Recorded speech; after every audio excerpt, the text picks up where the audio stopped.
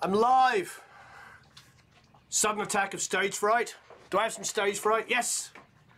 I'm terrified. Mac DSP is here. Oh, if you're going to be here, you can give away things. See how that works? 3, 2, 1. Hello in Argentina. Well, firstly, where is everybody today? And how are you all? Yes, I'm glad you entertain yourselves. So we seem to have this thing where every time we start a stream, we'll fire it up, and YouTube has this, you know, little helpful, what do they call it? They call it, I don't know. It's some, you know, it's the YouTube manager thing. And it always starts off saying that the stream is too bad, and then eventually it goes okay, and then eventually it goes good. So we have to have this like 10-minute process where it feels like it's good enough for us to get online. And the problem is that, as you know, or the reality is, not a problem, the reality is I'm absolutely slammed busy. Because I'm not a, this isn't my full-time job.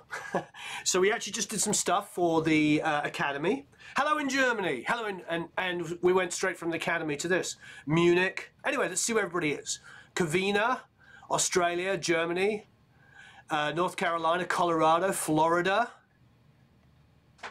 Hungary, Budapest, the Netherlands, beautiful.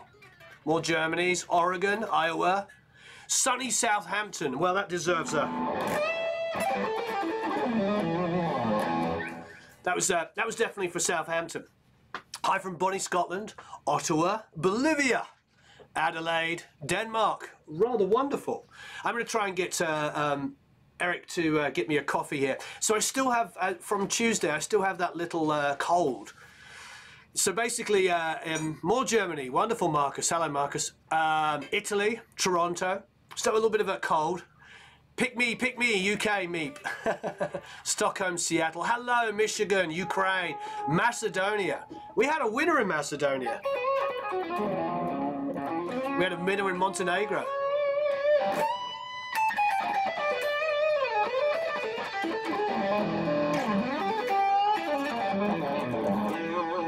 So what do I have quickly today? I have my RevStar. And for those that you don't know, I'm a big fan of Yamaha. And basically, why am I a big fan of Yamaha? Because I'm sort of like, I practice what I preach. I'm always talking about finding amazing equipment which doesn't cost you an arm or a leg. And this is my favorite guitar I've ever owned. It is a Japanese RevStar, so it's made in Japan. It's not cheap, but it's not unbelievably expensive. It's like, you can see it's glued neck. It's a beautiful guitar, and it was $1,500. And so that's not cheap, don't get me wrong. Oh, it's also, see that nice curve there? But compared with buying the equivalent Les Paul, which would have been 2 or 3 times the price, this is, as my good friend Phil Allen said, this is like playing the best Les Paul he'd ever played.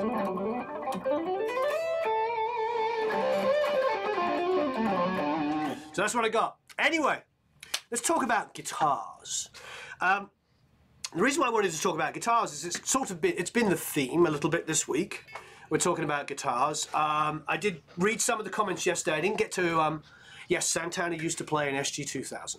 I didn't get to play,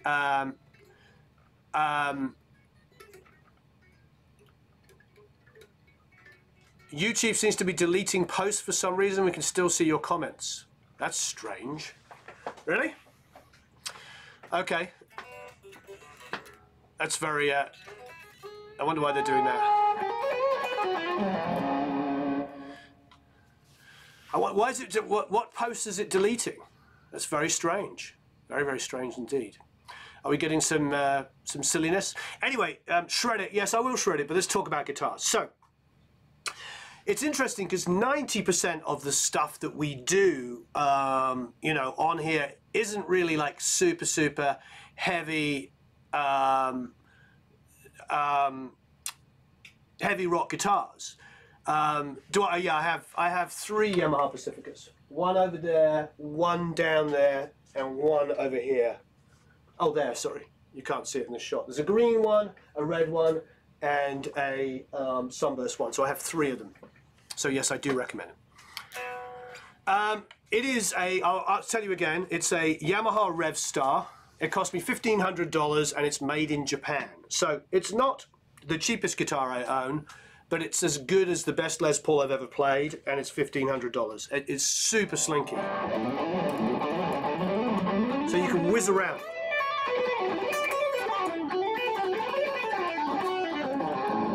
So you can whiz around on it like crazy. You can also...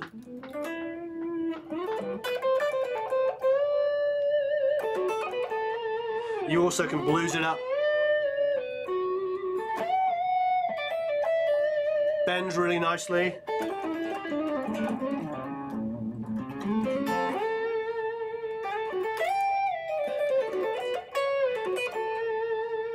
I would like to make a solo guitar album. We have talked about it, and we may well do it. So Matt Diamante said to us, let's do a giveaway right at the beginning, Matt.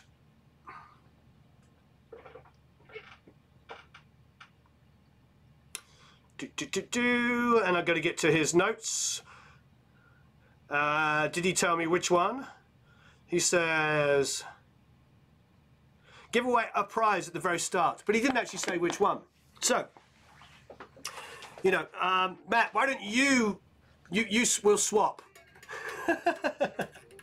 Okay, so I'm going to decide what to give away then. I think we should give away the snakebite course with me and Ulrich. The reason why I think we should give away that course is because it gives you two completely different ways of mixing guitars. So from yesterday's video, a lot of people said, hey Warren, you and Bob, which was a completely different song, which is interesting, you know, EQ at different points, so I'm getting confused. Now, the reality is why do we EQ at different points? Well, because they're different songs and different effects and different, so they have different instruments that fit around stuff. It's not always a one-size-fits-all. There is no one-size-fits-all approach. So you have to go, and how were the guitars recorded? So I recorded the guitars on one course and Bob recorded them on another. So he might be cutting and boosting frequencies to create a certain guitar sound around those drums. So I highly recommend that you, as far as rock ones are concerned, you check out mine and Ulrich's course, which is the snakebite one, which we're going to give away any second now. And Bob's course, Bob Marlette, who is actually coming over at 12, so he might walk in while we're here. Maybe I'll get him on camera for a minute. Check out Bob's resume. It's absolutely insane. He worked with Black Sabbath. He did one of their albums. I think he did their big comeback record. He also did Tony Iommi's solo. I believe he did two of Tony's albums. He also did a Ozzy Osbourne solo record. He's also a virtuoso keyboard player. He developed and produced Shinedown. So for rock, he also did the Airborne records for the Australians watching. I know there's a bunch of Australians, you know. So he's really, really amazing. The sweet spot on a speaker, that's a good segue. Oh, you said that, unconfuse me. Okay, yeah, Adam, see what I mean? It's like, it's a context of the song and how the guitars were recorded. So when you're watching those courses, what it's important for you to do is like, well, identify the similarities in what you're doing with what he's doing, you know what I mean? Or what I'm doing and what Ulrich's doing. So we're going to give away, first of all, because Matt wants me to do it at the beginning, we're going to give away one of the courses. And the course we're going to give away is the Ulrich Warren course, my course with Ulrich. It's a Polish band called Snakebite. It's big guitars. The drums I recorded at Hybrid, which is a wonderful studio in Santa Ana. Okay.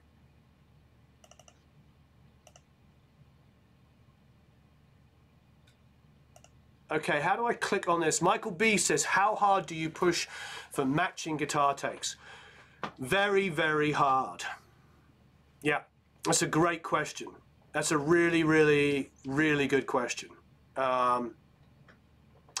Basically, what if you're...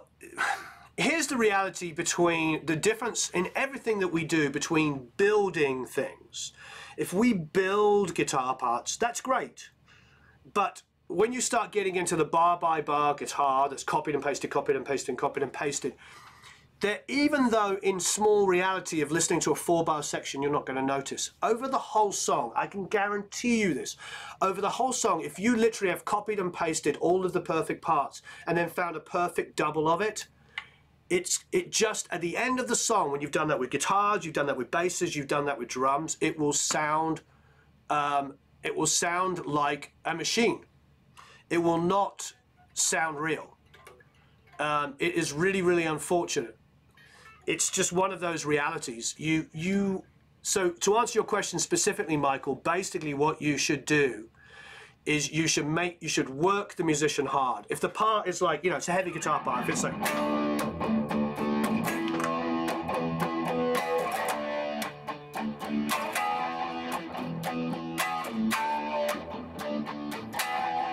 I'm doing little like, you need to make sure that that matches, not like matches to look at, matches sonically, because that's the big issue that we have with music, is that people are looking at waveforms to make sure they match. Not everything sounds good when it matches that way. But if you sit there and you punch in and get them to play over and over again, just like they did when they were making the Black Album, when they were making Back in Black, when they were making these great rock albums that we all listen to, when they did those albums, they were literally going, you know.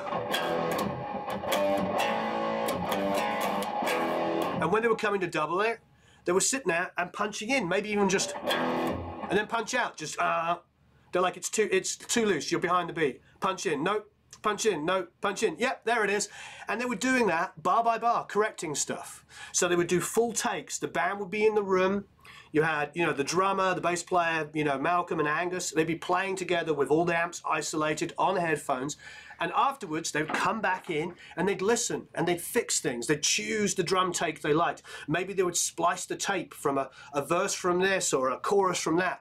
But it was a lot more about musicians working off each other. My reality is I'm not a purist, don't get me wrong. I'm not one of those people that's like, that's the only way to make music. Of course it isn't. When I'm on my own and I'm writing and recording, you know, even if it's just me and Eric, it's still me playing everything. And if I have to copy and paste something because I did it perfect here and I don't like the way I did it there, fine. But when it's the only way you work, it starts to build up. It's about, what I want to teach here is because I see so much reactionary comments from people and reactionary videos, because they get more, you know, if I put so really reactionary clickbait title in my video, you know, I'll get more views. But the problem is that doesn't help people, because when you've been doing music for a long time, like I have, like my whole life, I've learned there is 100 different ways to do any one thing. So there is no factual kind of way. There's no like absolute fact. So you can say, well, you know, okay, let's do it live and fix, or we can do it live and leave it sloppy, or we can do it, there's no one way of doing it, or you can cut and paste and move things around. But if you are cutting and pasting and move things around, remember it will lose some of that, you know, some of that realness, and it will get boring. Yeah, Mutt Lang. So it's great. Yeah, again, and as I said, not much overdrive on that. Okay, so let's do our first giveaway. It's the Ulrich and Warren course, the Snakebite course. And what about this? Well, playing guitar.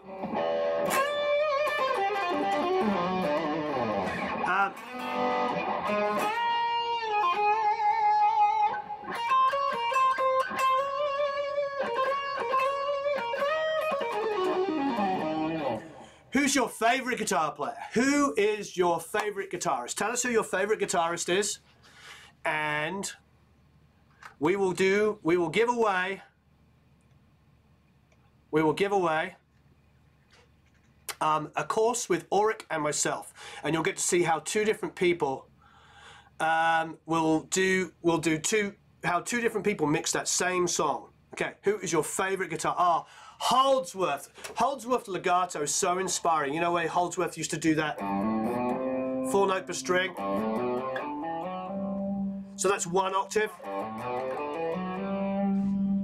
for those guitar players.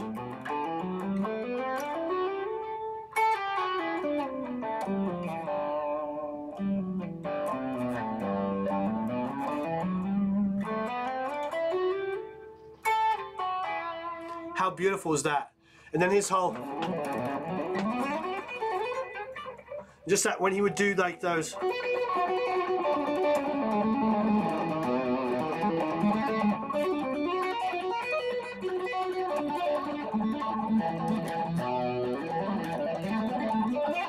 Oh, Oh, I love Holdsworth's playing. It was so inspirational. John Frusciante, amazing. Frank Zappa, amazing. Ah, here we go.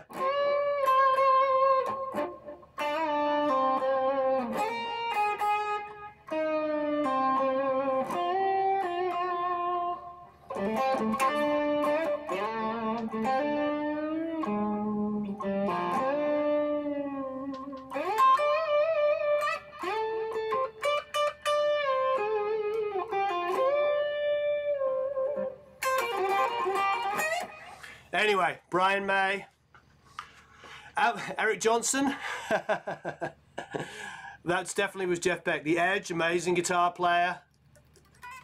Aldo Meola's like right hand is amazing. Dimebag, oh yeah, BB King, I love.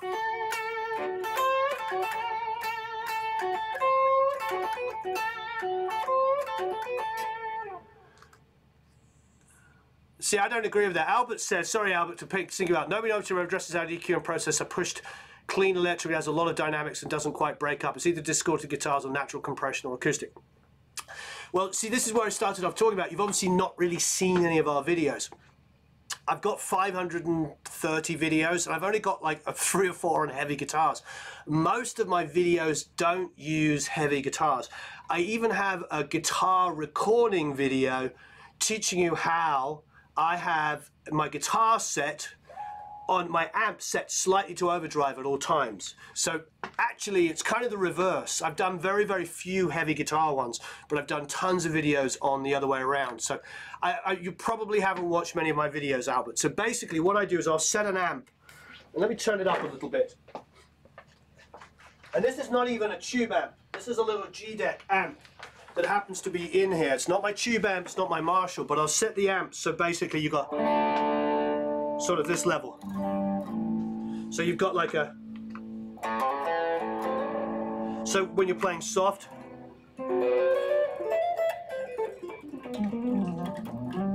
you can have that.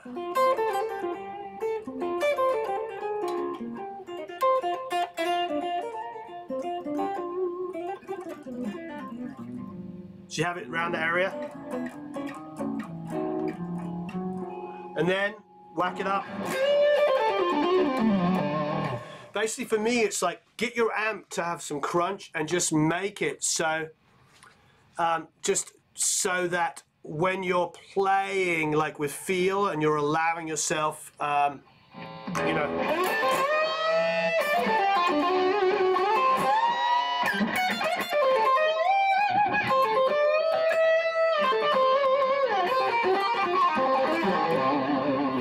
so it's really just about digging in. It's that kind of feel. Yeah, Dave Gilmour's amazing. I mean, Comfortably Numb is still one of the greatest guitar solos ever. Between that and the Bohemian Rhapsody guitar solo.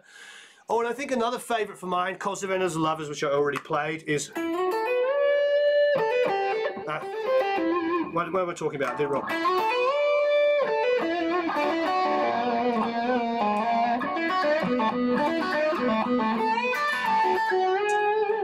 I think also Joe Walsh, and that's a really wonderful one to listen to, is to Hotel California as well.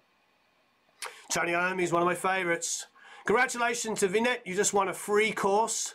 Oh, and a 6050 Ultimate Channel Strat from Mac DSP. Thank you, Mac DSP, for helping us out there. Look at that. Peter Green was phenomenal. At the moment, I'm just plugged into only a G-Deck. What was your choice, by the way? What was your choice, Vinit? What was your choice on it? Thank you, chat. Martin Offner, fantastic. Yeah, the 650 is amazing. Yeah, thank you, MacDSP, for doing that. I appreciate it. Do I use reverb and delay on heavy sound? So this is a good one. Okay, so quite often, oh, I love Tony Iommi.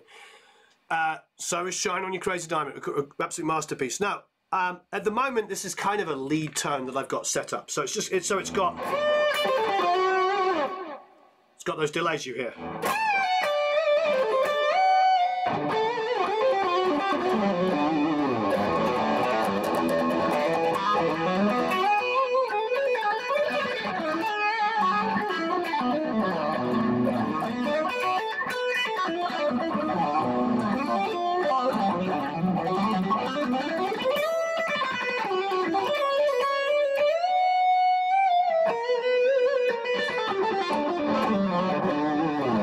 that kind of leaf tone that I have at the moment has those delays on it. On a rhythm part, I might do delays. Why would I do delays? Well, I would do it if I was doing like rake parts, like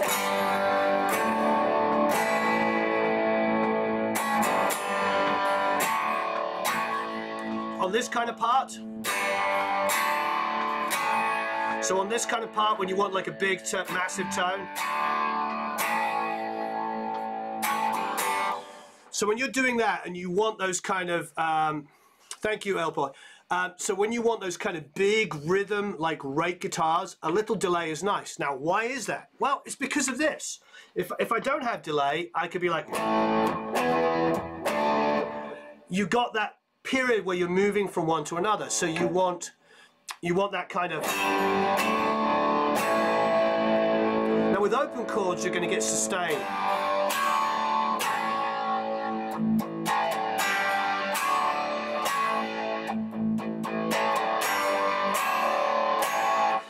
So those little delays there help blend, and they allow it so that when one chord is raking into another, the delay carries on and just gives you the ability to move your hands without it going crunk, crunk, crunk.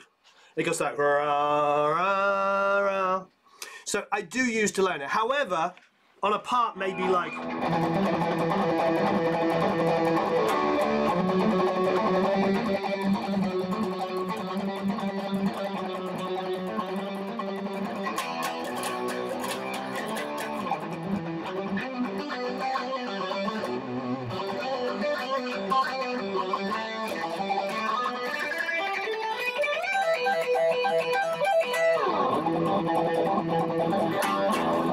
it's not too bad there. So that was like a little bad version of Iron Maiden there. But I think with a little tiny bit of that delay stuff, it's fine. You know what I mean? But with a louder delay than what we've got here, I mean, it's pretty slight.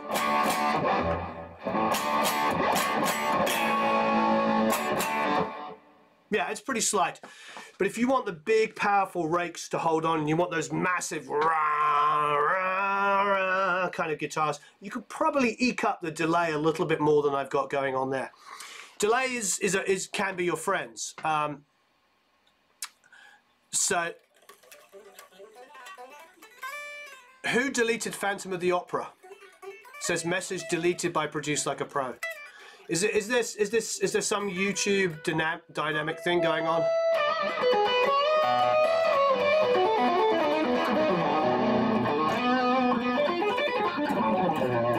There might be some weird random YouTube's doing it for us, but it says it was deleted by us. Did you just delete that? No, I'm off the Wi-Fi. Yeah, so it's not us doing it. So I don't know if, you know, because there's nothing wrong with saying Phantom of the Opera, because that is what that is there. So what am I using? Actually, it's just what I just picked up. It's a super heavy Tortex. I personally, when it comes to lead playing, like the heavy picks, you know. And the reason why I like the heavy picks when you're going to be doing heavy guitars, at least leads and stuff, is that I don't have to, copyright maybe, Justin, I don't have to play that hard, do I? So I can do.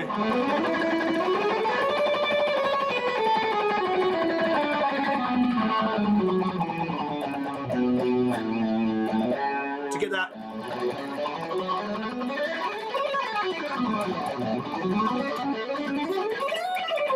To get all that kind of fast speed.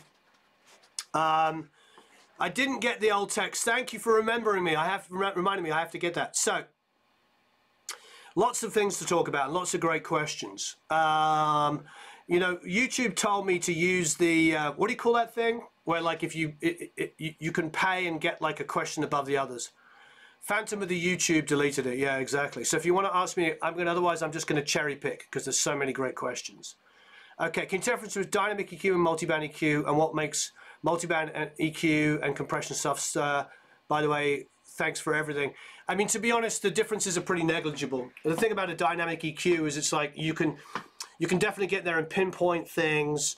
Multibands tend to be something I quickly open, generically use, and do like big frequency areas. So I'll maybe take a wide, you know, lows, mid-range, high mids, and above, and just like compress them and even them out. But good on guitars somewhat. I tend to use a multiband essentially for low end on instruments to try and even out the low end. And then dynamic EQs, people reach for them all the time, specifically to remove like maybe a frequency, you know, like it's more targeted and you can just get in there and like take out like a specific frequency. So yeah, with the dynamic EQ, I'd be using that really for a horrible nasal tone or a high frequency squeak kind of coming in occasionally. A multi-band I use generically to control large sections like mids, low end, high mids, and etc. Are there outboard multi-bands? Yes, there are some outboard multi-ones, yeah.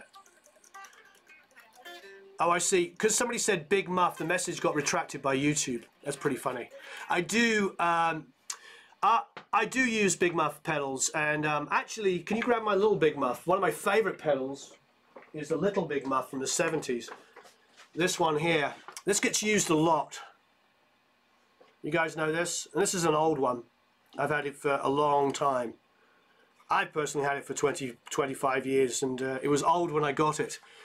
That's a good pedal, and what I like about it is it has two different settings and a volume.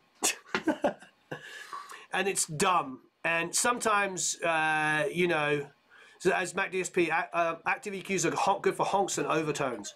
I agree entirely. So so with heavy guitars like that, I think with the Big Muff, I use it more for specialty stuff, maybe for single lines, you know, maybe like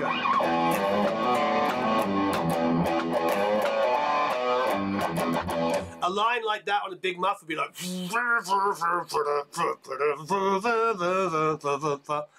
you know, that kind of stuff, you know, something that has like just a bit of a fuzz to it, you know. You can use it inside of guitar sounds, and I've heard a lot of grunge period stuff had that. Tends to lose a bit of the definition if you're trying to get like a, you know.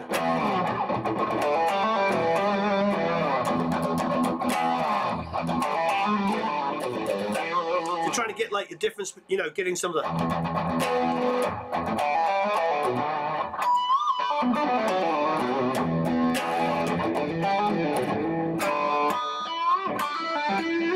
You know, trying to get some like little subtle bits and pieces. The Big Muff is probably just going to like override over it and just be like, here's the guitar sound. I know if you download the Love Me I'm Rich, well, Academy members already get this because it's a free course it's a free course inside of the Academy. But that guitar sound was a pair of guitars through a Big Muff. But it's like, you know, the guitars are like.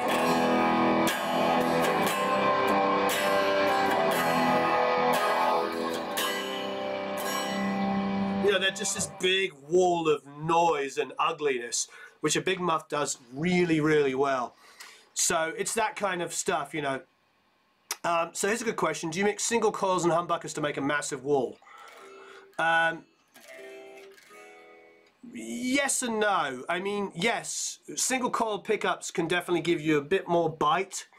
I tend to find that I want to use different voicings together. One thing, there's a couple of things I don't do. I don't really fatten single coils in the mix. I'm going to use a single coil. Like recently when I was mixing Ace Frehley's album, Ace did Strat guitars, but mainly Les Pauls. And when he does Strats, he does them for these kind of parts.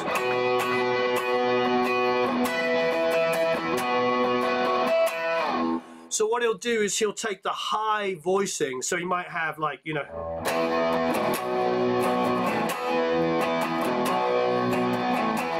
And he'll do. So he'll actually use the guitar that best serves the part. I think it's one of the things that one of the things. Thank you, Ken. I'm glad you enjoy the Academy. Yeah, it's. I'm not sure. It does say Mick. I can see your comment. I think when somebody said SCREW, I can't say it. I don't use that plugin, Scott, myself. For those of you that want to know quickly about what mastering plugin I really like the T-Rax. I've used it since it came out. It's one of my favorite ones. I use it almost every day. It's a great, great plugin. T-Rax, highly recommend it. I just do, you know. And I love Mac DSP, don't get me wrong, but I have to be honest, you know. And they make amazing plugins too, great multi-bands, great EQs, but the T-Rex has been a go-to for mine for a long time. So getting back to the point, yeah, so it's about voicing. So if I was going to do like a stratty kind of guitar part, I would choose the guitar for the voicing and the voicing for the you know, the voicing and the guitar makes sense. Then quite often, you know, what one of the tricks is to use either a baritone. If you don't have a baritone, will you hand me the jazz bass, please? If you don't have a baritone, another way to get really massive guitars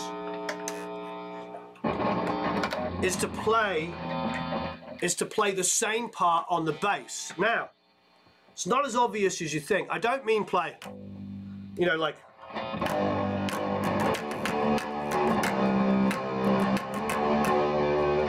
Don't just mirror it with the low notes, but play it on the D string.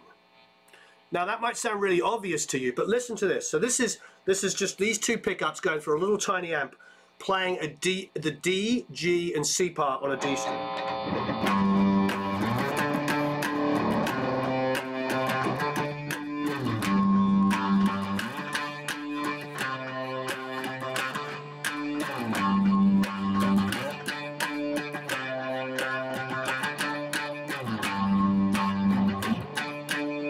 So that, as you probably guessed, is in the same, sorry for the buzzes, as you probably guessed, is in the same register, obviously, as this.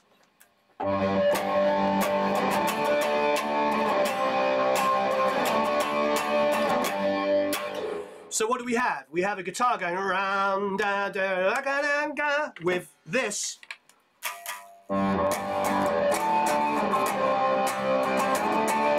But the D string on the bass, did you hear how solid it sounds? It doesn't have a floppy, it goes, it's like super, super solid. So that's a really big tip for mine. I'll do it in a video for you next week. I probably should have put it in a video this week. But it's a great way to get solid sounding guitar oomph, and you blend that into your guitars. So if somebody doesn't get to this first and do the tip before me, I'll make sure that you get it next week. We'll have Monday will be our 5 guitar recording tips, and we'll put that in.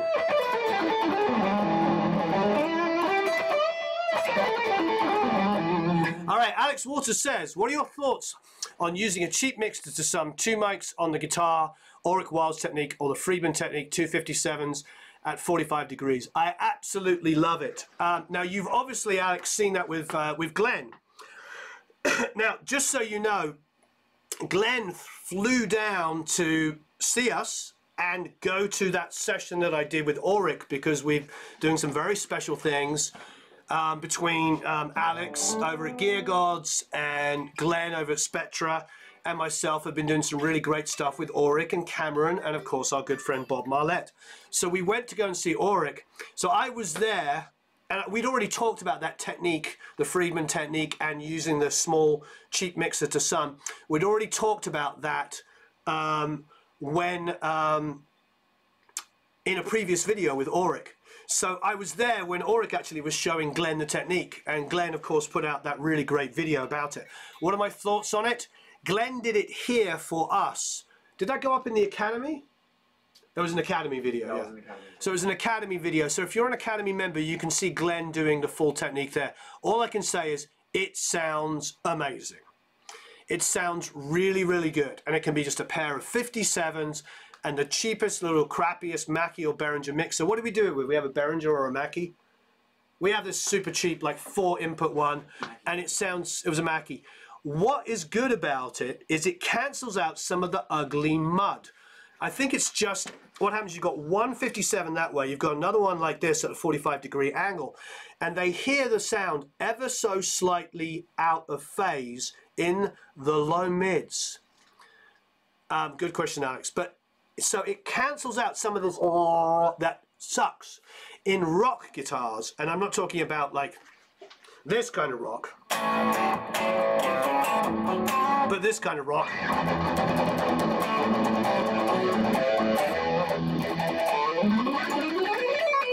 In that kind of rock, it's fantastic because it gets rid of some of the ugliness that you don't want in there, but keeps some of the low lows and keeps some of the high highs, and just gives you a really, really massive guitar track.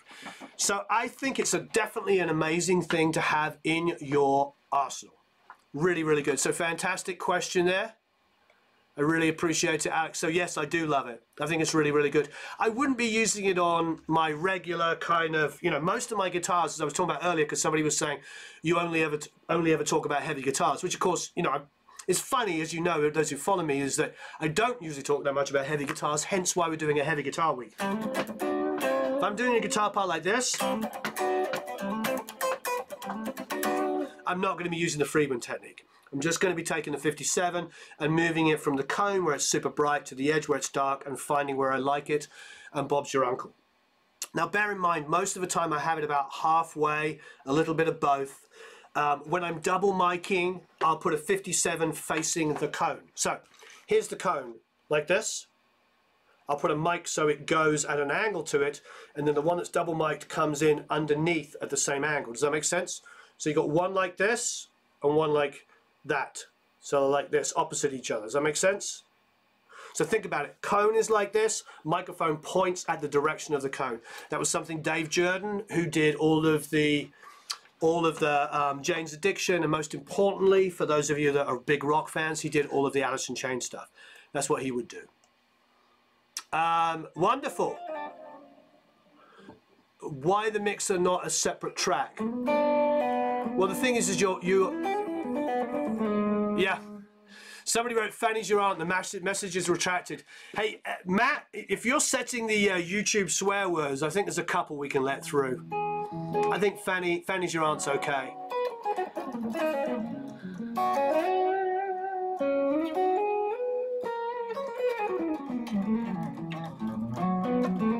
Mic in the back of the speaker, yes. So what we'll do, Alex, is we'll often, this is not for the Friedman technique though, not for that, what you were asking about this. This is just for the Dave Jordan technique. So what he did is he'd always take small cabs. Yeah, I can't believe that was retracted. Do I pan the room mic? Yes. So quite often I'll do that. If I've got a guitar on one side, I'll pan the room mic on the other. Guitar on the other side, pan the room mic on there. It gives you a lot more width. It makes the guitar feel far more separated and larger. If I've only got a mono guitar, then of course I won't do that.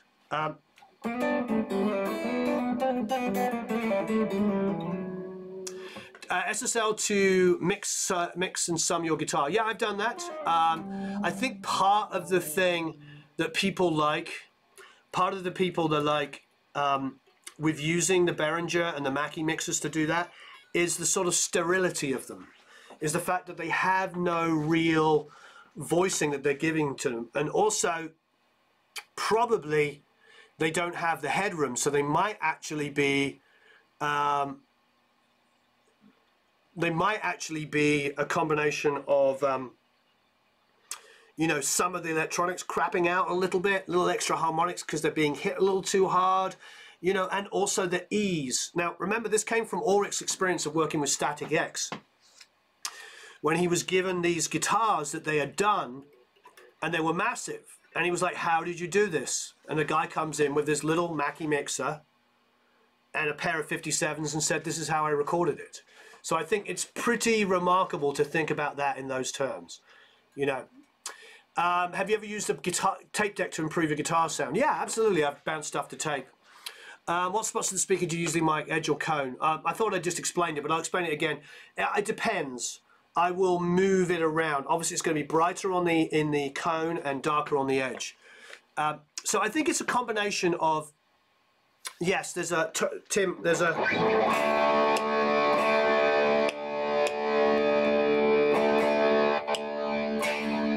just here.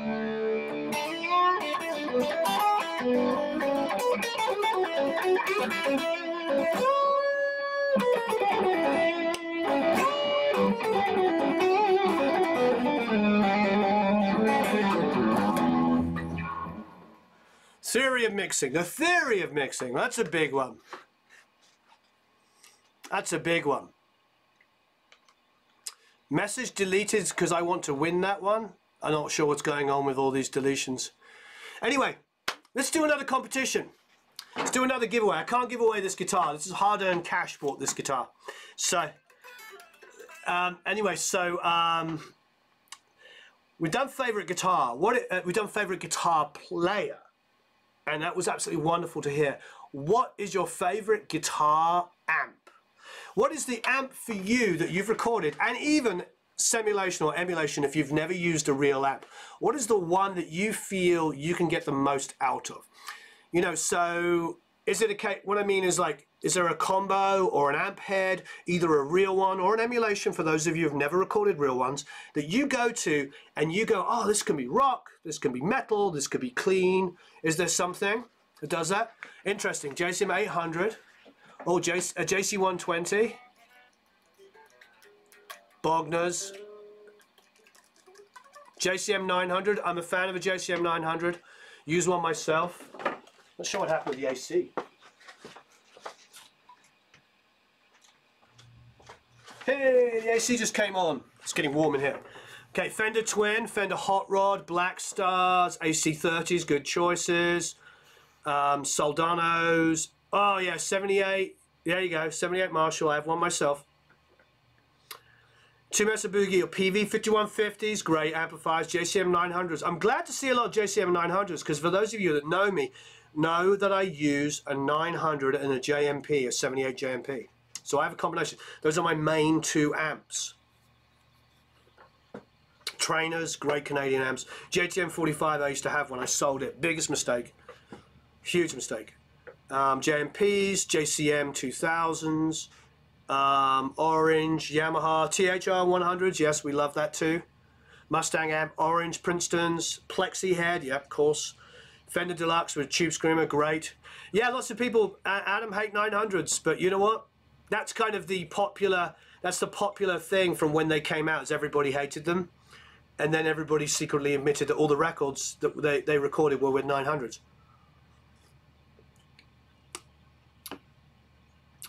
JCM message retracted, not sure why. That's actually, no, if it's retracted it means you took them back. Crappy Fender Solid State actually rocks. I believe it, Alex. I believe it. Laney Cub. Well, I love Laney. Laney are a wonderful company.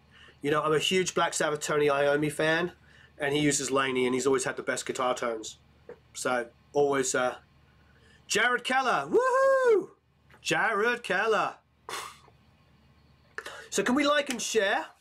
Can we like and share? Hey, Eric, do you have Bob's information?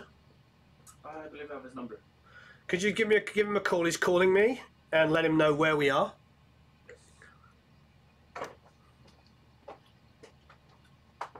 I'm actually texting him the address of where we're at, but can you give him a call, make sure he's got it, and let him know to come down the driveway. So I don't know if he's going to be, maybe, hopefully he'll walk in while we're still here. We can ask him some questions. Yeah, Joe Brucey has a sticker stash of Laney's, and yeah, he and I talked about that. Actually, one of the big things that, and this is a big shout out because I've seen some 5150s. Those of you that are in the know that the 5150, the PV one is the one. And those are quite affordable. I don't have one, and Glenn and lots of other people and lots of you have already mentioned the 5150. That PV one is really, really good. Really, really, really good. The 2000s are good. I still think the 900 and the JMP is my favorite. 800s have a sound. What's interesting is during the 80s when the 800 was brand new, all the guitar players were using JMPs. So people make that common misconception that guitarists were using 800s in the 80s. They weren't. It was only the rock guitar players were all using JMPs and 70s amps in the 80s. You know, it was the 90s that people started looking back to 800s. That's when the tones got a little fizzier. You know, there was something about an 800 that didn't quite have that girth that we loved of the JMPs. However, you know, all of these amps have value. And if we're in a situation where we have a lot of these amps to use. Want me to go get the guys? Like in 5 minutes, just in case. Yeah, Kempers are great. We have a whole series of Kemper profiles coming out. Yeah, 800s do sound skizzy, fizzy and scooped. Yep, definitely. Fender Supersonic. So I will say, let's do one more giveaway. Moonchild hates Marshalls. I mean, you obviously haven't had the chance to use the right Marshalls, because when you get to use the right Marshall, it's going to change your mind, which is a reason why 50% of all the amps that have been mentioned here are Marshalls.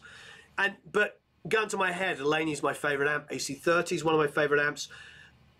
I would say, recording-wise, in the studio, the most common amp, small amp that I have seen anybody ever record with that is a professional musician, like especially session players, they will always have one in their arsenal, is a Deluxe 65, a Fender Deluxe 65. If you're going to have one amp and that you turn up in a studio, a Deluxe 65 is the way to go. Yeah, PV really are one of the most underrated amps in the world. I really want to interview Hartley Peavey. If anybody watching happens to be a friend or know Hartley, I really want to interview him. We use Peavey basses. I grew up on Peavey guitars. I grew up on Yamaha guitars.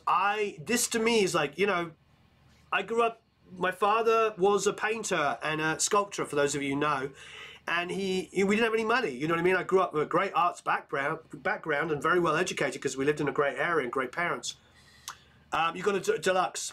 But the reality is we didn't have any money to buy anything, so I built my first guitar with my dad, just like Brian May did, because I wanted to be Brian May, of course. And the gear I had was PV amps, Classic 65 with an STX in it, you know, the saturation and everything, and that's what I had, and that was my main gigging amp. I love that amp. To this day, I still love it. And the reason why I mentioned that when it started off was because of the Joe Barresi comment about Laney's. Now, Joe has walls of PV amplifiers, you know. What's the reason for recording small amps is that they're already EQ'd. One of the problems with the big amps is they can have unbelievably uncontrollable low end. So when you've got this low end which is just flopping all over the place, you end up like having to mix that low end, and if you're just only high passing it, it's not quite so controlled and tight sounding. Now when you have tight low end from a smaller speaker, like an 8 or a 10-inch speaker from like a Champ or whatever, you can actually add low end back onto it, and it's very controlled. Because here's the low end and the high end that's sort of like already scooped a bit. Add the lows to it, it just gives it a nice like kind of, you know what I mean? So there's a good reason for using small caps. A very good reason. As you guys know, I use the Tone Tubby cabs, which are the hemp speakers, which I've yeah, Joe does have a candy lamp for guitar player. The Tone Tubby cab, which, you know, Slash has replaced his Marshalls with. He puts they're in. The reason why a lot of us like it is because the thing about Marshalls is they can have a little bit of a high screaming high end. So the hemp speaker that is in the Tone Tubby cabs controls that high end for me beautifully. So I can still boost the presence on a Marshall, which is where all of the sweet distortion starts happening, but I don't get that extra excessive bzzz that hits my ears too much, you know? All right, so last giveaway, last but no means least, you'll get to win a 6050 Mac DSP and, of course, plug-in, and, of course, you get to win the Snakebite video. Now, the thing about this video and this course is it's me. I recorded the drums at Hybrid Studios, and then the mixing, we did 2 mixes. Me mixing it in a hybrid fashion using Pro Tools plugins and a console. My hair is looking marvelously messy today. Thank you. And Ulrich Wild mixing entirely in the box using Logic. So you're going to get to see a mix done in Pro Tools, hybrid, and entirely in a box using Logic. 2 totally different ways of doing it. So it's a really good course. Plus you get, courtesy of Mac DSP, a free 6050. So you're going to get also free plugin as well. So, drum roll. We've done favorite amp. We've done favorite guitar player. All right, what is your favorite guitar? What is your utilitarian guitar that you think will do absolutely everything? What is the guitar that, this to me is the guitar. Like if I change the guitar amp sound, for instance, and it's just a Fender G deck I'm using, but if I go to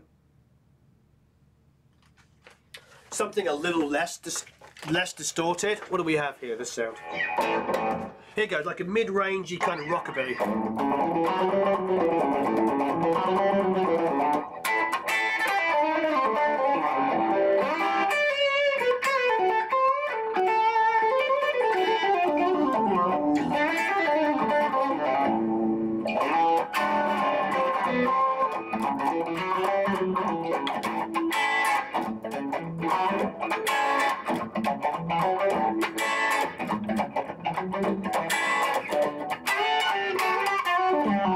So what am I saying? Well, the thing about this guitar that I love is I can now make it thinner. If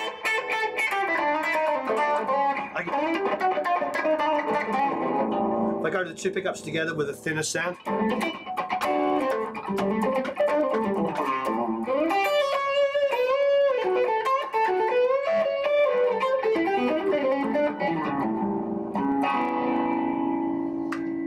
I can go humbucker on here.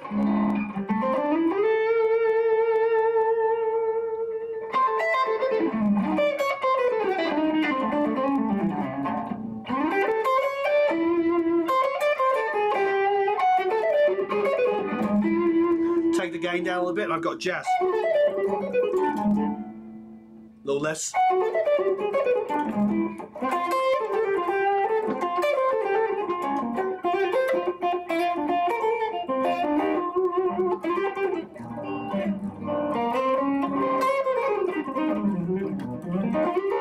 So this is why I love the Revstar. This guitar is, so for me, that's my guitar. Now, I don't have a Brian May guitar. If I had a Red Special, I'd probably be telling you that the Red Special is the greatest guitar. Huge Brian May fan. Hey, Adam, congratulations. You won a free course and a 6050 Ultimate channel strip from Mac DSP. That's great, yes, that's a full channel strip. You've got compression, you've got EQ, you've got everything built into it. Absolutely wonderful. Oh, the Duesenbergs are amazing. Really, really great. Yeah, the best guitar is the one in your hands, I agree. Gibson Les Paul Classic 69, SG Standards, Tellys are fantastic as well. Absolutely wonderful. How does one win? You literally just, we ask a question and you answer it, and then Matt picks it at random. That's it. You just have to participate to win. Just have to participate. The homemade guitar is missing. And it's an old friend of mine who has it, and I don't know. Tom, you just have to keep doing. The thing is, how many people do we have online at the moment? And by the way, please like and share. How many people do we have online? I'm going to check now because I'm not looking at the YouTube channel. We have 319 people watching. Thank you ever so much. Please like and share. We have 173 likes. If you could hit that like button, that would be absolutely amazing. The T60 is an amazing guitar. I use a T40. Yeah, we do giveaways on every live stream. Every live stream we do 3 giveaways. Have I met Brian May in person? No, I haven't. You have no idea how much I want to meet him. That would be amazing. Absolutely amazing. 318. Yeah, people, 19 people. Can we get the likes up? Can you like and can you share it? The reason why I asked for that is because basically it lets people know that we're online. Were the usual trolls? Oh, they come afterwards. They come afterwards from other. They're always the same people, and we pinpoint where they are. It's fine. Talk guys are amazing. You know, that's the price of what we do. You know, we're giving out a lot of free information, and we also do it. Not only do we get out a lot of free information, we give it from a place of, you know, actual daily use, because we're not professional tutors. You know. So what tends to happen is, like, you know, the guys that are trying to do this but maybe aren't professionals and stuff like that, you know, I don't know. It's a weird place. So I don't mind. It's okay. The dislikes mean that we're doing something right. Doesn't that, you know what I mean? If you're doing something right and you're giving away a lot of free information and helping people, you'll always get dislikes from people who don't like that, who don't like the free information, who don't like, you know, educated kind of discussion, and also don't like the fact that we have this amazing community. This is why do I do Produce Like a Pro? I do it because I love this. I was talking to YouTube yesterday, and they said there's 2 distinct people that do this. There's people, and he was very complimentary, the person over there. It's like, there's people, guys like you who are so passionate about this that you want to give back and help people. And he goes, and then there's the people that just figure out how to do it as a business and have like super slick kind of videos and stuff like that. And he said they're very easy to see the differences. I think for me, it's like, I initially started this because I wanted to be able to connect all the worlds together. I think we had Graham, who's amazing, Graham Cochran, at bringing people into the industry. When he did those videos on how to make music with $300 or less, that was amazing. And then we have Dave Pensado, who, you know, has been going now for like 7 years, and he's got this, you know, very, very, you you know, talking to like big professional mixers and producers and stuff. And all I wanted to do was be in the middle and was just connect everybody together, not be just talking to big famous people and not be just trying to help the beginner, but help everybody and connect us all together. You know, that's what it is. It's like, for me, it's like, I just want to connect everybody together and not like do this us as them.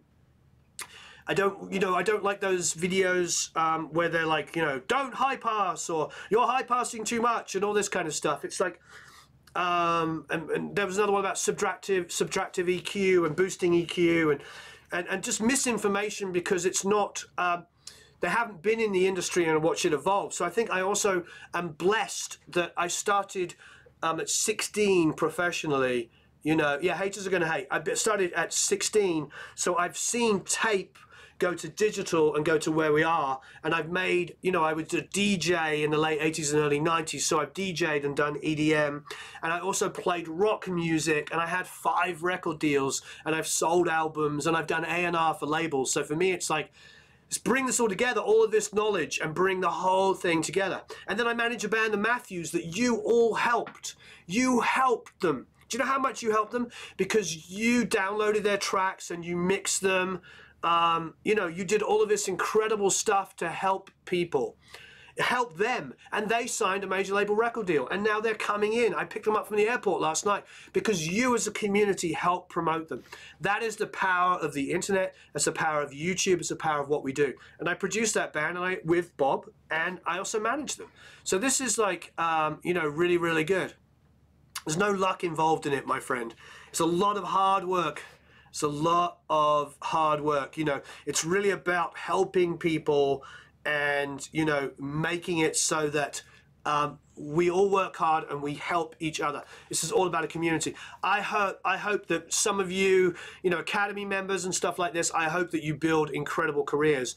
And lots of people are doing really, really good. Yes, I'm going to do the PRS plugin next week.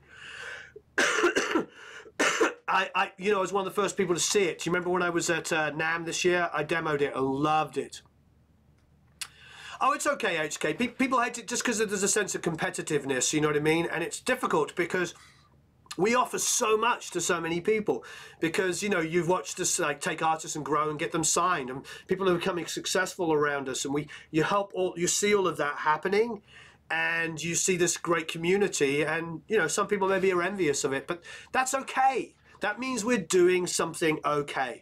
And, you know, you guys absolutely rock. You are, and girls. A lot of girls here, so thank you ever so much, ever so much.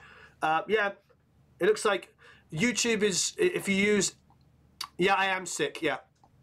I've got a lung infection. Yes, exactly. Just keep it positive. How do you join? Well, you go to producelikeapro.com. You can do a monthly at $17, which is going to go up soon to $27. So those of you that signed up for 17, you can stay in at 17. You can join for 1 year for $169. And we do new tracks every month, and I mix critique them. We do Q&As with people, and we have free lessons in there. And we have about 30 multi-tracks, which have Vinnie Carluta playing drums on some of them. Some of them have Sean Hurley playing bass, John Button, me, Tim Pierce, some of the best musicians in the world. And you can use those multi-tracks, you know, to build your resume. Pretty amazing. All right, thank you ever so much. Where's Bob? I thought Bob was going to come. Can you please like and share before we go off? I'll stay a little longer if I can get some more likes and shares. I got 242. And I got 318, so if you haven't already liked and shared, please do that. And maybe I'll stay a little bit longer. Maybe we'll catch the Marlette, Roberto. You're going to have to take the boys anyway to go and do their SIM cards and all that stuff. Yeah. Have they managed to contact you yet? No. They probably don't have Wi-Fi still. Okay. Go pick them up. Cool. Bob is slow. I was hoping he was going to be here. When he called, he was 15 minutes away, so. He was 15 minutes away? I'll just keep waffling on then. Let's see if we can get him. I'll give you updates on the guys.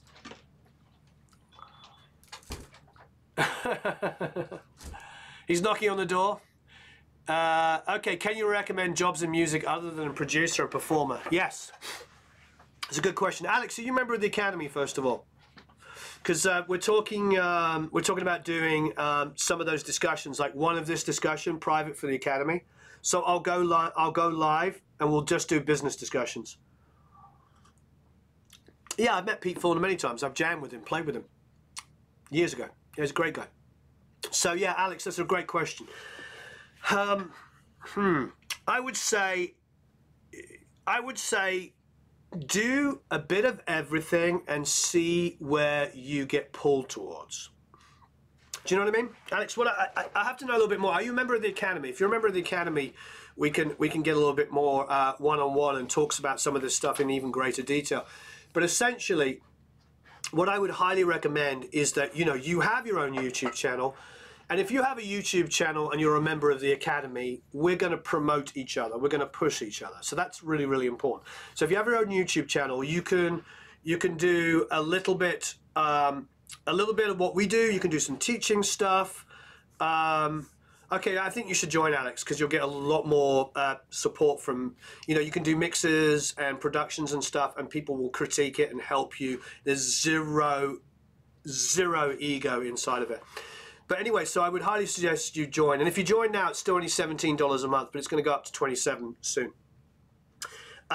So basically, what I would suggest is you do a bit of everything. You write songs, you record songs, you play stuff.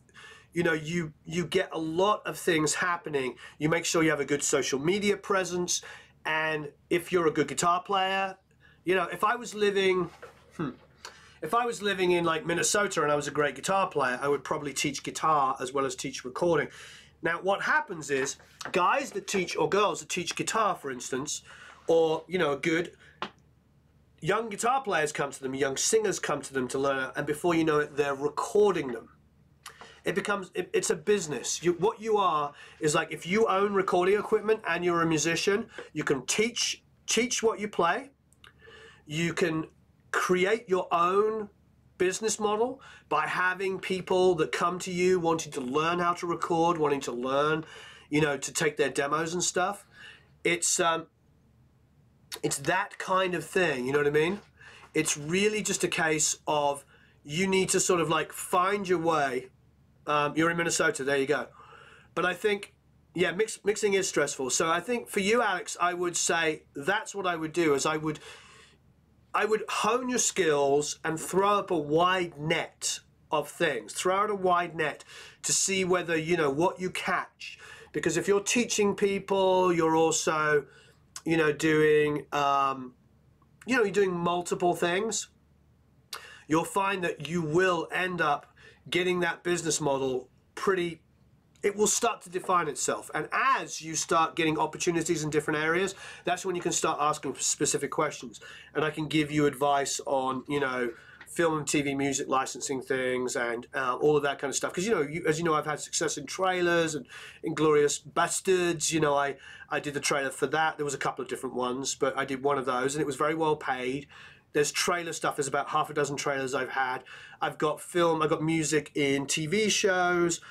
I've also produced bands and engineered bands that have been on Grey's Anatomy. Have you guys downloaded you got the Mark Needham course? Because that song was in an episode of Grey's Anatomy, played for like 1.5 minutes. It was a big deal.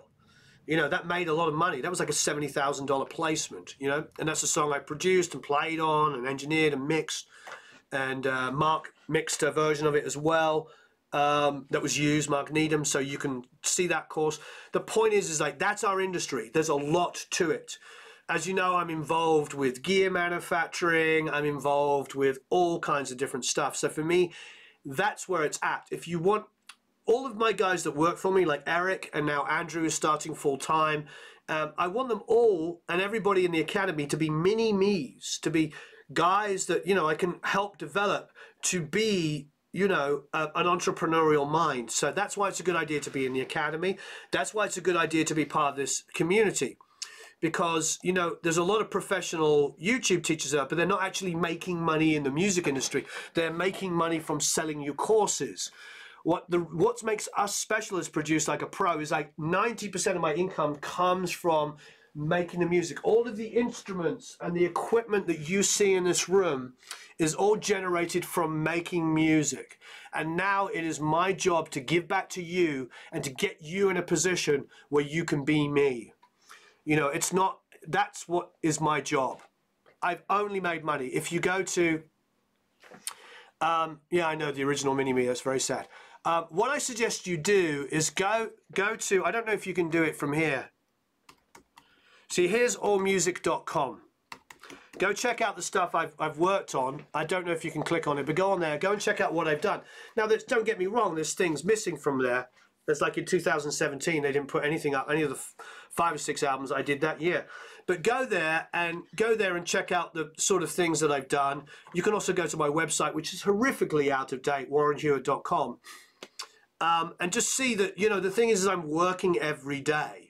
So why I have YouTube, why we do the Facebook stuff, why we do all of these things is to basically show you this is what it's like to be a young entrepreneur and make money. Now, I'm getting older, don't get me wrong, but I'm still relatively young compared with some of the people here. So it's that. What I'm trying to do is show you, here it is.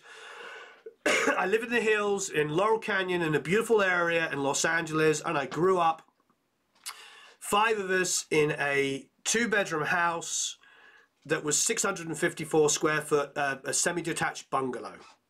And how do you get from semi-detached bungalow with a father who's a painter and a sculptor who barely makes ends meet but is a loving father and a massive talent and a beautiful human being? How do you get from that to living in the hills in Los Angeles? You do it from a lot of work. A lot of work. The monthly sign up, can we, Matt? Well, if you sign up for the email list, yeah. I mean, there's a yearly as well. We are going to be putting up the monthly. Hey, Matt, if you're watching, can you give them a direct monthly? And work your ass off, yeah. Work your butt off. That's the reality, but that's what I want to show you. A bungalow is a one level house, and ours was semi-detached. It means that we had these 2 600 square foot little tiny things stuck together like little track houses have in America, but it was 654 square foot, and it's like 2 bedrooms. It's two bedrooms. There was 1 main bedroom for my parents, and then there was 1 main bedroom for me and my brother, and then my sister slept in what we call a box room, which is basically a closet, you know. Yeah. Okay, so Matt's done the sign up there, and if they want to do the monthly, it's $17 currently, but it's going to go up to $27. Yeah, Adam, you're kind of, you're on the fence of never being on the channel again. I know you're trying to be funny, but you know, that's what I mean. It's just like we're trying to help each other, you know, and all this kind of stuff. And I grew up in a kind of a place where, to me, I love this. Thanks, Meep. That's great. And a prefab, yeah, post-war prefab house. Yep, I know those. It's like this is a really great opportunity to have a community that helps each other. It's very, very positive. This is an incredibly positive place, and I really want to help people here because I made the money that I make from doing this. You know, this is what I do. So they want to know with the monthly, if you can send them to the monthly as well. So basically, this, you know, all of this came. Tottenham, beautiful. Sorry, I'm a Chelsea fan, but that's a whole other discussion. So basically, all of what we have here came from making music, you know. So it's really important. When I moved over to doing more social media stuff and building that community academy to help foster our community, it was purely and simply to help each other. So I don't know where Bob is. I don't know where our surprise guest might be. Oh, Michael, I love California. There's nothing wrong with California. Well, exactly. It's not even about... hello, Plug-in Alliance. Hello. Hello, how are you? We have been emailing in the past. We should send me an email. Hope you're doing marvelous well. Mac DSP's on as well. This is great though. And this is what's absolutely wonderful. This is what's so fantastic, Justin. This is what's so wonderful, because this is the Produce Like a Pro community. Did you guys notice? I was looking yesterday. I was looking yesterday, and I noticed something. Let's have a check. I'm going to my channel. Did you see this? Hey! You see this? We have 196,000 subscribers nearly. I'm on live. Woo! You gotta love it. You gotta love it. You want to come on? Sure, I'll go on with you. You're looking very, very svelte. Look at you. Very sophisticated. That's why chicks dig me. How are you, my friend? Hello, people. Oh, my head. Oh, yeah. Look, it's Mr. Bob Marlette with Hello. cigar. Somebody's got to do it. Yeah, I think if you think sit on the couch, I think you'll be in the shot. Or you can Okay. pull up a chair. What would you prefer? Let's see if I'm a couch kind of guy. Oh, You're out of the shot now. You're gonna have to move a little bit that way. oh, that way. Okay, I'll sit. Look at that. Say hello to Bob Marlette, everybody. Hello. Hey, Carmine. What's new in the World Wide Web? It's good. Hey, so Matt, can you help? Tim says hit Matt at support at Produce Like a Pro. Hey. Everybody says, hey, Bob, says Lem. Hi, Bob, says Connor. Hi, guys. How's life treating you? Are you good?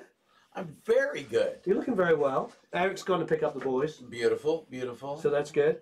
Fantastic. We're actually just talking. We put up a video where we took a little bit this week. We took a little snippet of you mixing some rock guitars. Ah, I don't know if anybody hit you up about it. I don't know. I'm probably. Actually, there's exciting. We're revamping a lot of the cool stuff Great. because I just bought a bunch of new vintage cool amps and things. Oh, vintage cool amps. Yeah, I bought a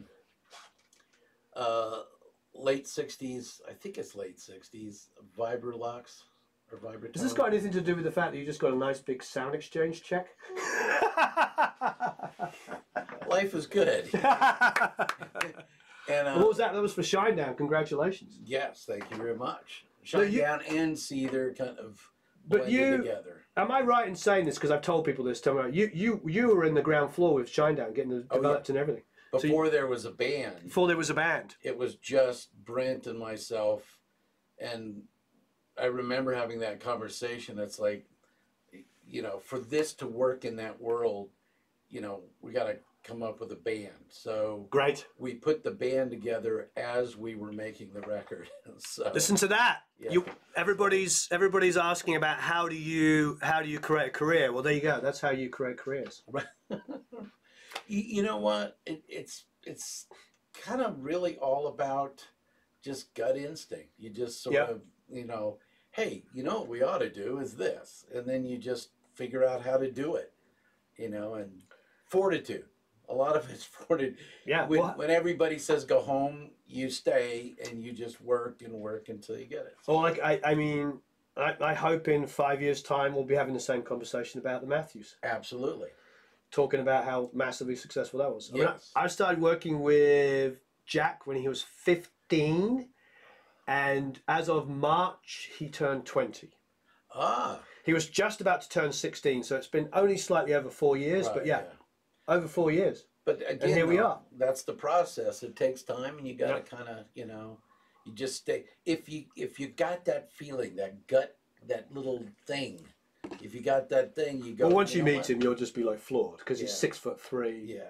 like super skinny and devastatingly handsome. No, I know. With that voice, so I tell you know, listen, honestly, from the first time you played it for me, I yeah, was like, I'm in. yeah. You No, know. it's just what a voice. Yeah.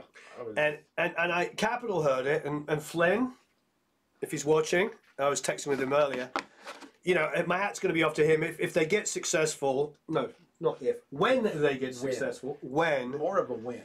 when they get successful, I will give him a nod because he was one of the few people that heard them and went, "Oh, this is amazing." He goes, and he went to Capital America, which was run by Steve Barnett, who's English, and he said, "This is fantastic, but we have to get the UK to sign it directly and then Right. filter through us because they're an Irish band. Sure, sure. But then luckily, and we had a few people with similar reactions, but he was the first person that really got it, and then but couldn't sign them.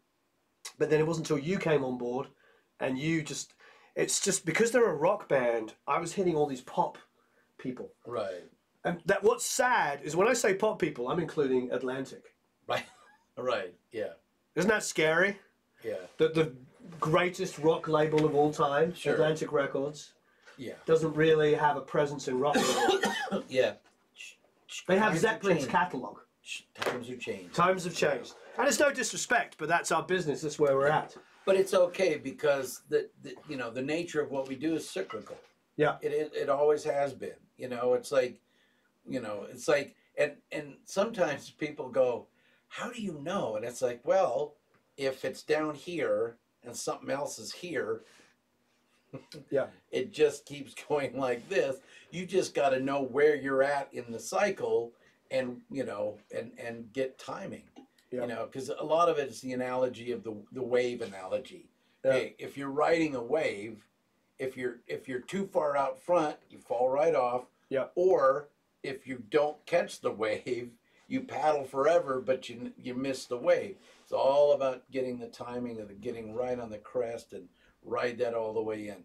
Not that I'm a surfer. I'm not known for my surfing skills. Nor am I, actually, I'm pretty English. If I go anywhere near the sun, I get completely... if I go near the sun, I get completely and utterly burned. So, me and do you surfing... remember Al Stewart? Of course. Okay. Year of the Cat. Year of the Cat, time Yeah. has it. Well, I used to play piano for him when I was a kid. That was one of my first, Nice. early big gigs. Was I played piano for him on a couple of records and live. And when I was driving up here, that house right when you turn on local, and you go one block, and then there's that kind of tall, kind of house right on that corner. Al Stewart's manager used to own that house. And that's what we where love about Laurel Canyon. That's where we always used to stage before we'd leave out on tour, is in that house, and then everybody pick us up. And Well, it's like... isn't that crazy? Absolutely. I remember first of all, I bought this house from a friend of mine, who's Chad Fisher, who Right. does the music for Private Practice and Scandal, Right. and he really, really successful, but he was in a band called School of Fish Right. from Oh, Boston. He was the drummer. He was also in Lisa Loeb's 9 Stories. He was the drummer in there. And then he had a band called Laszlo Bain, which is basically him. And he did all the albums in this room. And up the street, Zach Braff lives. And he did the theme tune for I'm No Superman, from... Oh, yeah, yeah. That's him. That's Chad singing and playing no all the way. instruments. I love that song. Yeah. So he did that for... What was that show called with Zach Braff? Scrubs. Yeah, Scrubs. And then he did My son and I watched that show, as a matter of fact. Yeah, it's hilarious. And then he did Shrek. He did.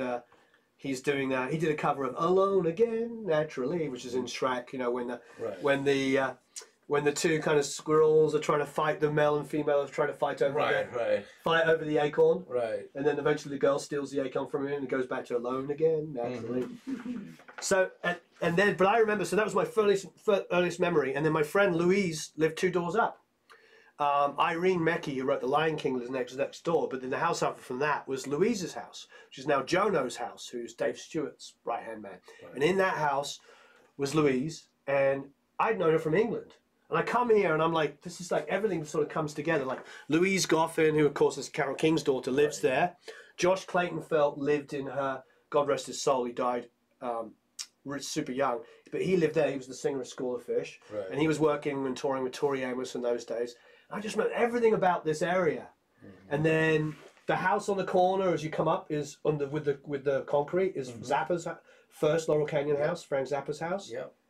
It's like... It's crazy. It's awesome. Although, I must admit, I was somewhat cursing you today as traffic driving all the way here, kind of going... But it really is more of a statement of how spoiled I am that I I never seem to leave my property, so... Right. The older I get, the more I don't want to leave. The gates open and I start to close the gates. No, I hear you. Well, we get pretty similar. I mean, picking up the boys, this is the Irish guys from last night from the airport. Took them to Cantor's to get some dinner, like you do. For those of you who know LA, that's an institution for all musicians, especially with the Thursday nights, the jam. Their bands have got signed from that thing back in the 80s. Sure. Artists would get signed from their kibitz room. Yep. Yeah. Yep. Johnny Depp was discovered playing the kibitz room. This is real. Was playing the kibitz room because he came out with his friend Bruce Whitkin. They came out together, bass player and guitar player. They were playing there one night, and he came outside with his guitar on his back, hanging outside, and a casting director came up to him and said, "Oh, I'm casting this new TV show." What was it called? 90642. Or no, he wasn't in that. It was in. I forget. It was made into a movie. Somebody will know. It was the two kids that were like at high school that were detectives. Anyway, you all know the show. It's going to come up in a minute. Anyway, and this casting director says you'd be perfect for it and gave him the card. He called up and he came out as a musician. Yeah. So he's not like in a band now, you know. Yeah, Joni still has 2 houses she rents out. 21 Jump Street, everybody's got it. 21 Jump Street, thank you, yeah. See? So he got it from there. So anyway, so I do all of that, and then I take them, they're in like East Hollywood. And I was like, I haven't been to East Hollywood or any, like the real world where up and coming musicians now stay and live, what they always did. Right. I haven't been there in like 10 years. I've been so spoiled. I'm on the west side, you know, we go to West Hollywood and Beverly Hills and Studio City to eat. And I'm like, but this is like, that's where all the musicians live. Like everybody was always in like East Hollywood. And I'm just very lucky because I think the best Indian restaurant in Los Angeles is right up the street from there you go. I told the boys about that yesterday. Where? Oh, good. Okay, good. Because it's got my Italian, my Indian, and a few other sprinkles. My diner. Right. All good. I'm not sure where the message getting deleted is coming from. Some random ones. Nicolas Cage got him into movies. Yeah. Yeah, all I know is the story that Johnny said, because we were doing that Aerosmith album in 2011, and my old studio was Tim Burton's old studio. So it was this big 8,500 or 8,000 square foot building. And what had happened was they had filmed, well, basically it was a model making area. It was a huge warehouse and he lived in the back. And it had a bedroom and a shower, huge walk-in shower, and a kitchen and everything. And Tim lived in that. But then the other like 7,000 square feet was all just model making and areas where he filmed. So he would do like the animated stuff in there and film it. And also it's where they filmed Ed Wood. And so, you know, I love this movie. Yeah, the movie's fantastic. They filmed it in there. So when we came in and Johnny came in and sang some backgrounds on it and came and hung out half a dozen times. He was a great guy and always come in very humble and come in and just want to be in the room with Joe and Stephen and stuff like that. Just a great energy to have in a room. Super positive person. I can see that's why he works so much, because when he's with you, he makes everybody feel really good. So he comes in and the first thing, he's kind of in shock and he's like, I know this building. This is where I filmed Ed Wood.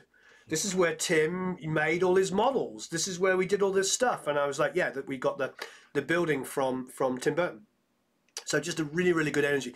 So he's the one that told us about being a guitar player and coming out here to be guitarists. He also told Stephen and Joe that he would make Aerosmith t-shirts, fake ones, when he was 13 in Florida. And at the beginning, and it shows, he would sell out of the back of like a friend's car, an older brother's friend or whatever, I don't remember. Right. He would sell these fake homemade Aerosmith t-shirts to make money. So he was like, I used to rip you guys off to make some money. It was pretty funny. I love that. There was a lot of other stories he told which are probably not repeatable on camera. I'll tell you later. Yeah, right. But anyway, but yeah, pretty funny. Yeah, exactly. It was about yeah, Ed Wood. Yeah, you know the story that Boris Karloff dies during the making of the movie, and then they bring in a second guy, and Boris was like 6'4" or something. He was super tall and skinny, and this vampire, and they brought in this little Latino guy who was like 5'7" or something, So half the movie what was the movie that had him in? Was it Plan 9 of Outer Space? Or I don't remember which movie it was. I don't remember which movie it was. But yeah, so half the movie has Boris Karloff as like this giant, and then the other half has this little guy. That's pretty Just like, yeah, incredible. More great guitar players. Yeah, Rory Gallagher, absolutely incredible. Anyway, thank you for staying in. Thanks for Bob coming in. We're going to sign off. So Matt has said,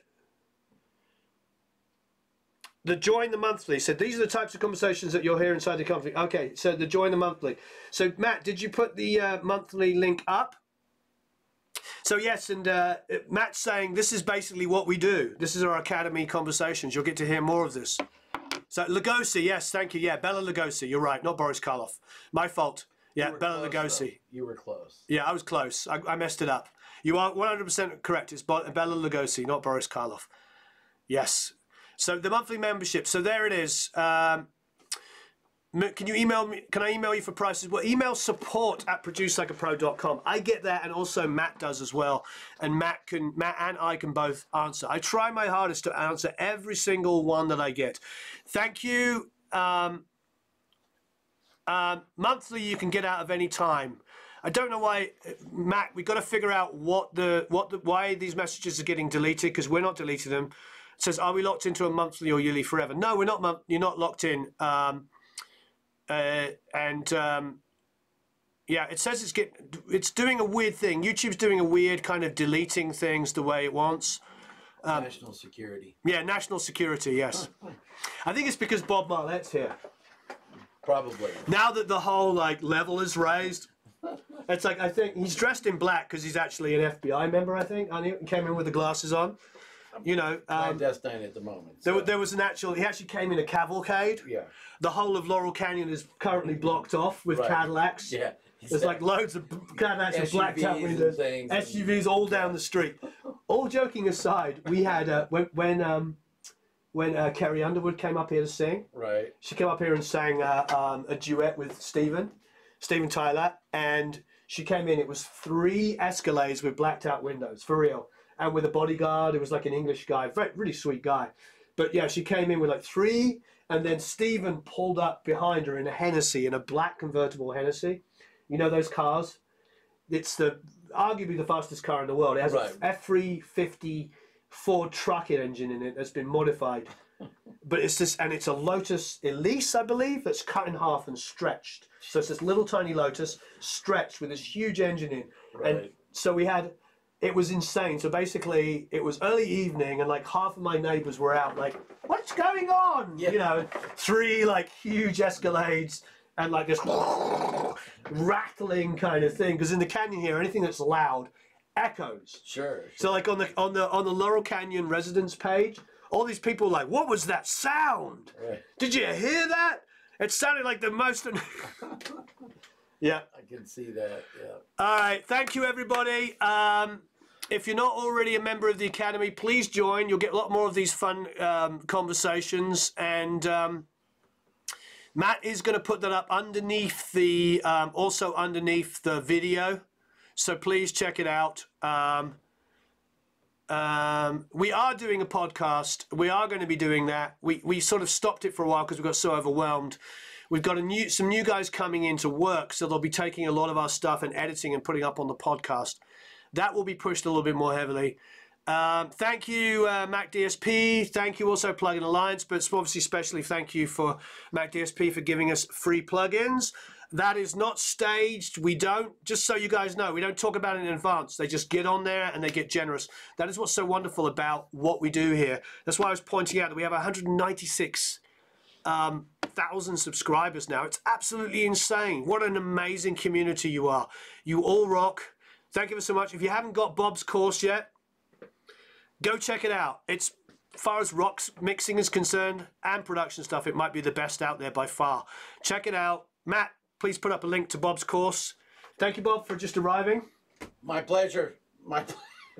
We've also got a lot of other fun stuff coming out with Bob. Same bat time, same bat channel, exactly.